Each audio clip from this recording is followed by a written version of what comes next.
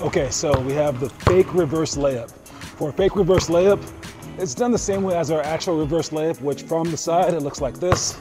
We're coming in with our last step.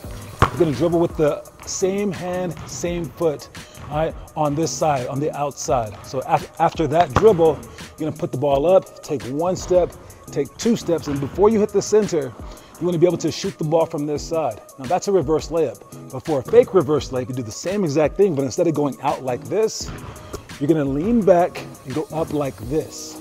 So basically, as this guy's coming in to guard you, he can't guard you from both sides. Unless he's as long as Giannis Antetokounmpo, he can't guard you from both sides. So he has to choose one, and whichever one he chooses, you can show the other one.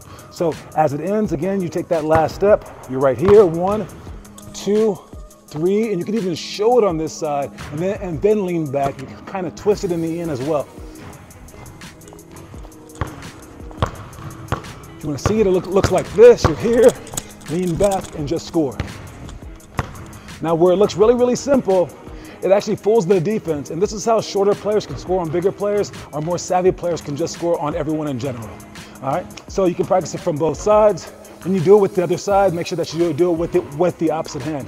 If you want to practice the footwork, as you come in, you can put 2 hurdles up.